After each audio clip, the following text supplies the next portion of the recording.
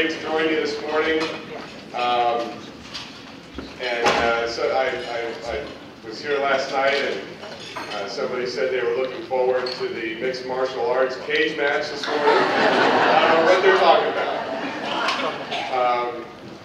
You know, it's hard to, even though we're in the Sheraton this year, and not the Cavalier, it's hard for me to stand here and not reflect back 1 year ago, because if you remember, the Young Lawyers Division traditionally hosts the first Attorneys General debate of the election, and last year was no difference. And a lot has happened in that year, and I'm a whole lot more relaxed this time.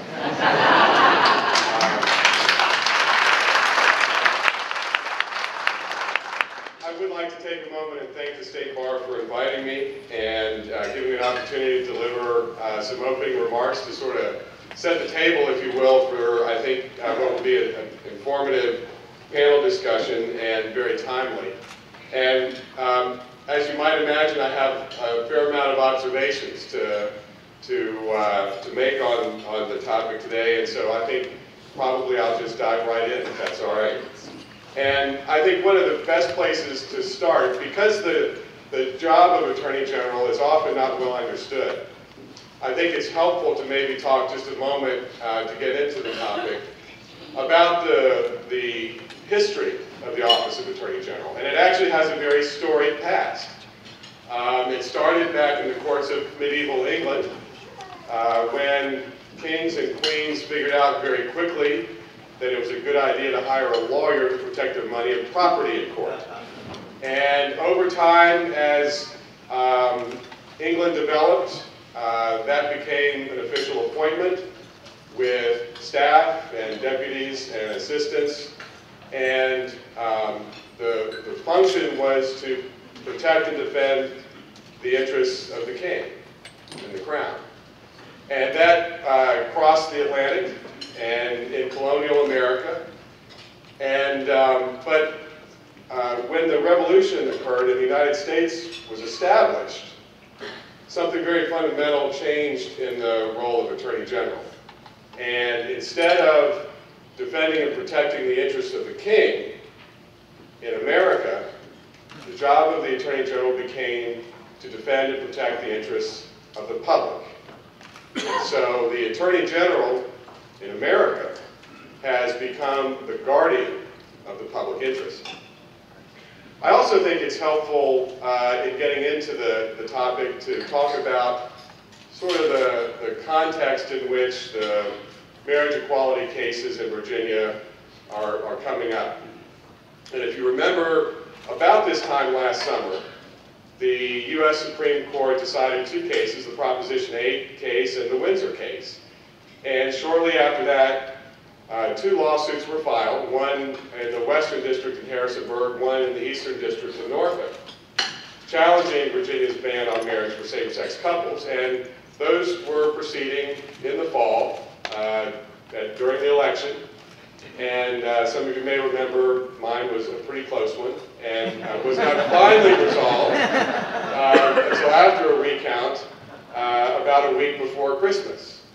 And by that time, the court in Norfolk was setting oral argument in the Bostic case on cross motions for summary judgment, and I think it was scheduled for January 30th. So when the recount was finished, I knew very early that we would need to make a decision very promptly upon being sworn in about what position I was going to take.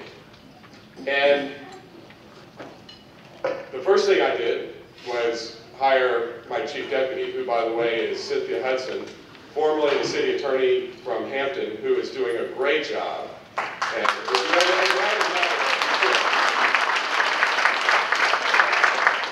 I'm real proud of the work she's doing. And my second decision was to hire a Solicitor General, Stuart Raphael, from Arlington, who is a brilliant lawyer and an outstanding appellate advocate.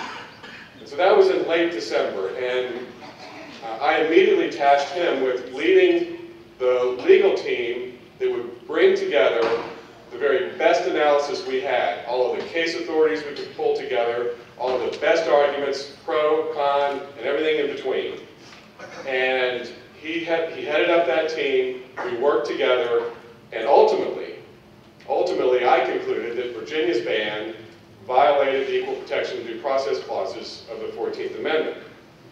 Now I'll take kind of we obviously have a lot of nuanced arguments in the briefs that were filed in the lower court as well as the Fourth Circuit, but kind of from a high altitude viewpoint, I think a lot of these marriage cases represent the intersection of two important lines of Supreme Court authority. The first one is a long-standing line of authority going back to 1888, when the Supreme Court held that marriage is a fundamental right.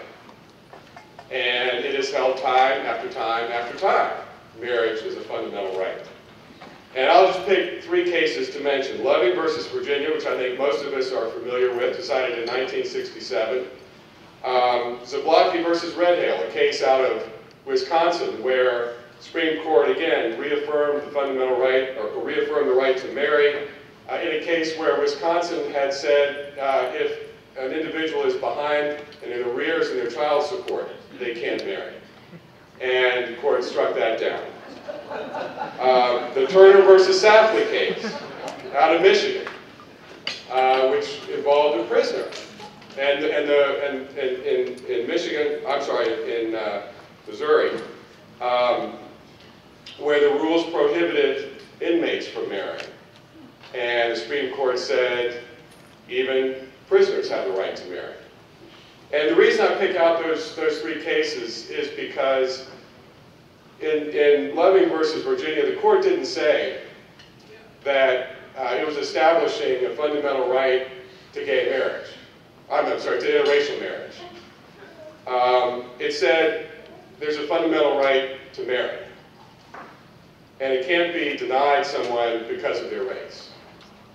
And in Zablocki, it didn't set some kind of new kind of marriage for parents who are behind in child support. It said individuals have a right to marry, and you've got to have, the state has to have a very good reason for denying that right.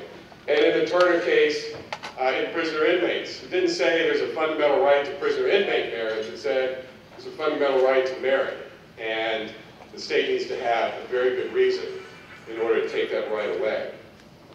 Now, the other line of cases is a newer one, and it's a line of cases that the Supreme Court has begun to question laws that discriminate against individuals on the basis of sexual orientation. And one of the leading cases is Romer versus Evans in 1996, where the Supreme Court said classifications based on sexual orientation, in order to make them unequal, violate equal protection. And in Lawrence versus Texas, that laws banning sexual relations, homosexual relations, violate due process. And then most recently, in the Windsor case, where the Supreme Court struck down Section 3 of DOMA, saying that it violated both due process and equal protection. And Justice Scalia, in his dissent, well, I disagree with the dissent. I think he was right in his prediction that what the line of cases that had been decided would surely be used to overrule state marriage bans for same-sex couples. And so, in looking at those lines of cases, I was left with the inescapable conclusion that marriage is a fundamental right, and that there was no compelling reason to deny that right based on sexual orientation. That Virginia's ban on marriage equality not only can't satisfy that high level of strict scrutiny, but even the most deferential standard under the rational basis test. And every single federal court that has ruled on the issue since we made the decision, since I have made that decision, has agreed with that analysis, and that's getting to be a rather long list. Now, the key underlying principle, in my view, is the equality of right principle. And there is nothing new in that. Equality under the law is one of the cornerstones of American American jurisprudence. What I think is new is the view not only in society but among the courts and the law about how that equality of right principle applies to citizens who are gay and lesbian and want to marry. And I think the direction that the court is headed is that it reflects what Justice Kennedy wrote in the Lawrence versus Texas case, that our founders knew that times can blind us to certain truths, and that later generations can see that laws once thought necessary and proper, in fact, only serve to oppress. So in a general way, that was the legal analysis and conclusion I reached. But for me, as Attorney General, that was not the end of the analysis. It was really, in a way, the beginning, because I also had to look at what the role and duties of an Attorney General were when confronting a state law, whether in statute or in the state constitution, and in this case it was both, that I had concluded after an independent and rigorous legal analysis violated the United States Constitution. And like we're all taught in law school, when in doubt, look it up.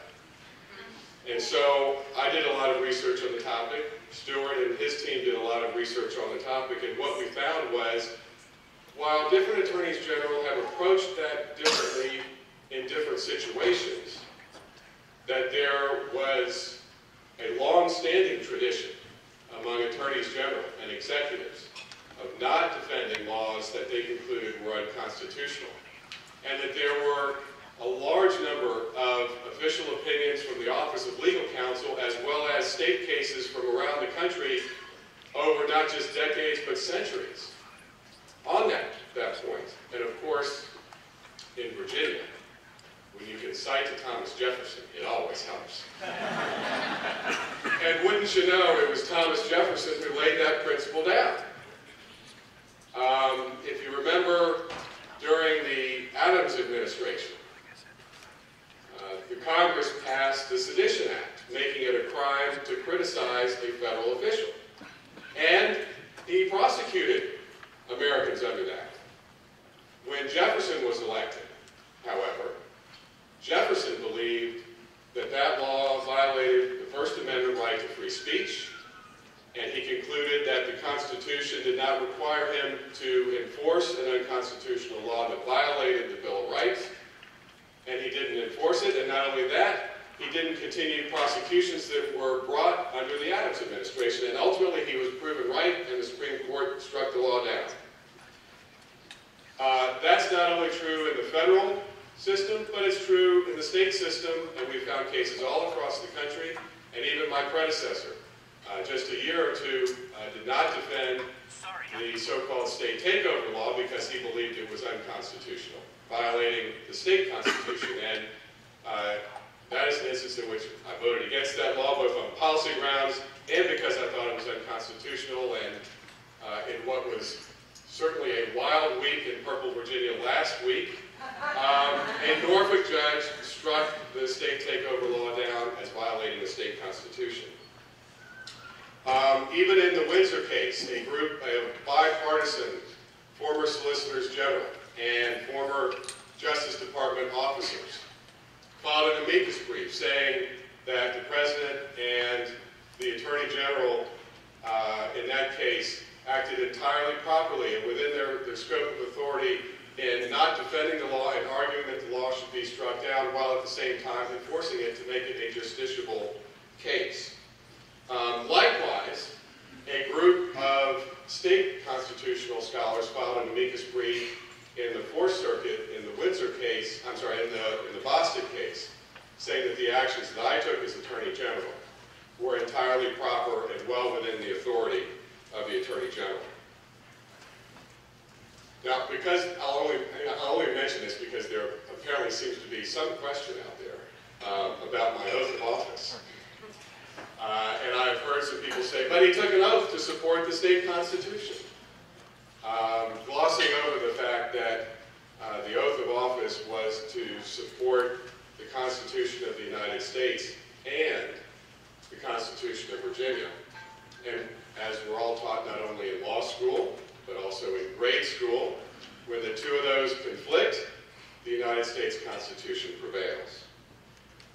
I also wanted to mention something about my commitment to the rule of law and my belief in our nation's adversarial system of justice. In looking at the duties of Attorney General and the power to not defend a law that is unconstitutional, I thought it was important to make sure, though, that in this case, there were parties there with very able counsel who would be arguing the legality of Virginia's ban. And there were two independently elected clerks with very able counsel, one of them a very well-respected law firm from here in Virginia Beach, and another affiliated with a national organization whose mission is in part to defend these kinds of marriage bans in court. And so there were already very capable lawyers who would be arguing zealously that the ban in Virginia should be legal. And I also made sure that it would be a court that would make that decision. And so I made sure that the law was continuing to be enforced and executed until a judge ruled. And it is because of my commitment to the rule of law and my belief in our nation's adversarial system of justice that I made sure that in this case, while I changed the state's legal position, that those other positions were still argued and that it was the judicial branch that made the determination about whether this law was constitutional or not. So, while I think it is fair to argue the merits of the case, I don't think that what is up for debate is whether my actions were consistent with the rule of law, and that I acted with the utmost fidelity to my oath, my office, and our profession. That's not to say that there haven't been some who have tried to say that, but I really don't think they have studied the role of the Attorney General that deeply, and I think they're probably just in disagreement with marriage equality. And that criticism, incidentally, I think pales in comparison to the groundswell of support I have received for the actions and decisions I've taken. Also from a lot of people I never would have expected. People have come up to me in the stands at my son's basketball games and said, hey, I just wanted you to know, not all Republicans disagree with what you're doing. I will never forget the conversations that I have had with parents who have come up to me and told me that the day I announced that the state was changing its position in the marriage equality cases, their son or their daughter called them in tears because it meant so much to them to know that their Attorney General was standing up for them and fighting for their rights. And like the veteran who wrote me from the Valley, he wrote and said he hoped that he and his partner of more than 30 years would be able to marry in their home state of Virginia in time for his father-in-law, a World War II vet, to see it. Or the college student from Southwest Virginia who said he was too young to vote on the amendment, but as a gay teenager, he remembered it, and he remembered how it made him feel singled out and further pushed into concealing his identity from his friends, his family, and his community. So while I don't think there is any reasonable doubt about the power of an Attorney General to not defend a law that he believes in good faith is unconstitutional, I do think that power needs to be used sparingly and judiciously, with due respect for the separation of powers. And in this case, it was entirely justified. Because not only did I conclude that if this case were presented to the United States Supreme Court, that the court would probably strike the law down. Thousands and thousands of Virginians' fundamental constitutionally protected rights were being deprived. And Virginia has a very unique history when it comes to civil rights. Now, I know all of us as Virginians are very proud of our history and the contributions our forefathers made to liberty and the founding of our country and our representative democracy, Jefferson, Madison, Mason, and many, many others. But I think all of us can agree that there have been times in our state's history when it has been courageous Virginians who have led the way on civil rights. And many of our elected officials, including some of our previous Attorney General, have stood in their way. If you look at the Brown versus Board of Education case in 1954, and if you remember, Brown versus Board was actually a group of cases, one of them from Prince Edward County. As an aside, if any of you, if you have not yet visited the Moton Museum in Farmville, you really need to see it. A group of brave students at the Moton School protested the inequality of public education, and from that came a court case out of Prince Edward County that was grouped with the Brown versus Board cases. Virginia was on the wrong side of that and argued against school desegregation.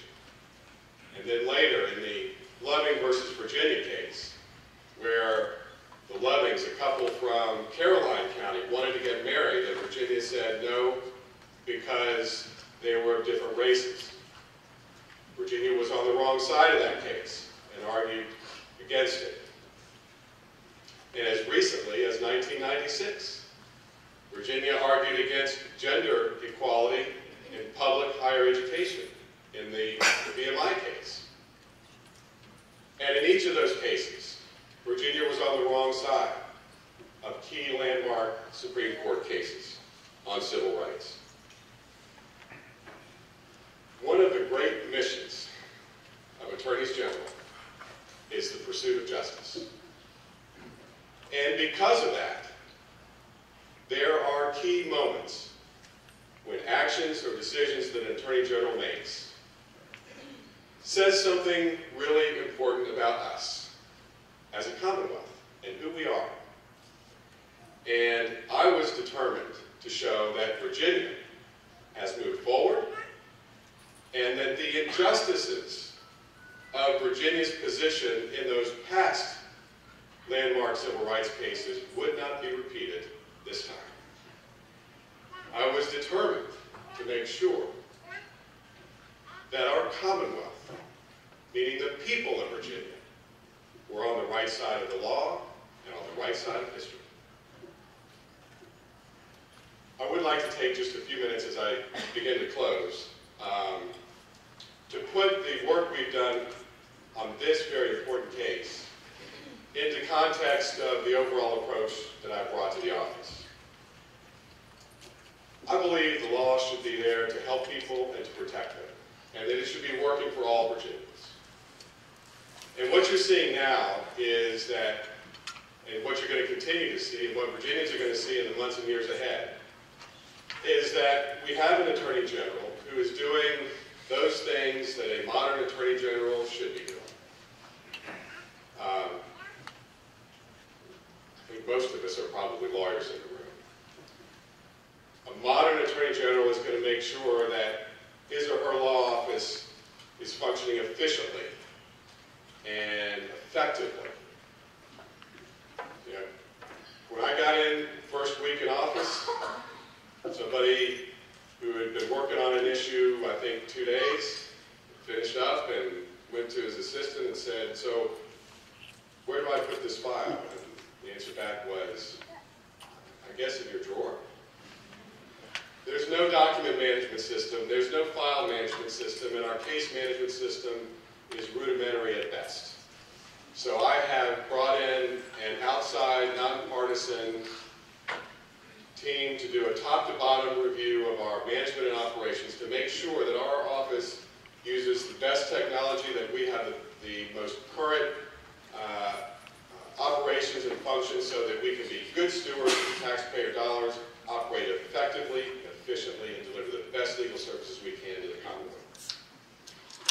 In the area of public safety, a modern Attorney General looks not only to the public safety challenges that we've been experiencing in the past, but looks at what's going on today and prepares for the public safety challenges of tomorrow.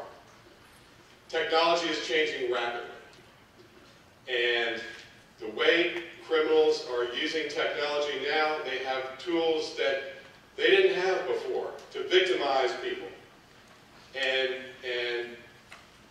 people are using technology to draw in our young people into the sex trade and exploiting them using online technology in ways that you couldn't imagine. Gangs are moving farther and farther away from signs and territory and moving into organized crime and using social media to recruit new members and using the new communications tools to advance their organized crime activities. And people are being threatened by hackers, and they can lose their identity just by shopping. And so that's why we're retooling part of our public safety office to make sure that we have an effective e-crimes unit who can go out and help local law enforcement address these new and emerging threats and make sure that we expand our use of multi-jurisdictional grand juries to prosecute some of those organized crimes and gangs and human trafficking and sex trafficking where they span multiple jurisdictions. And a modern Attorney General makes sure that we have a business climate where our Main Street businesses can thrive alongside of our high-tech employers. And that's why I worked hard to make sure that we had good legislation to protect against abuse of patent trolls and our patents and intellectual property. And speaking of business competitiveness, it is critically important that we harness the enormous talent and human capital we have in Virginia. And neither federal law nor anything in our in-state tuition law prohibits the children of immigrants who the federal government has now said are lawfully present in Virginia from establishing domicile and getting in-state tuition. These are bright students who have overcome language barriers, they have grown up in Virginia, they have succeeded in Virginia high schools, they want to continue their education, begin climbing the ladder of success, and achieve the American dream, and the Virginia I know will continue to give them those opportunities. And yes, a modern Attorney General will make sure that the Commonwealth is an open and welcoming place for all who would call it home. So after 5 months, if you can't tell already, I'll tell you that I absolutely love the job. I love the law, I love public policy, and I love helping people. And as Attorney General, you get to do all three of those things every single moment you're awake.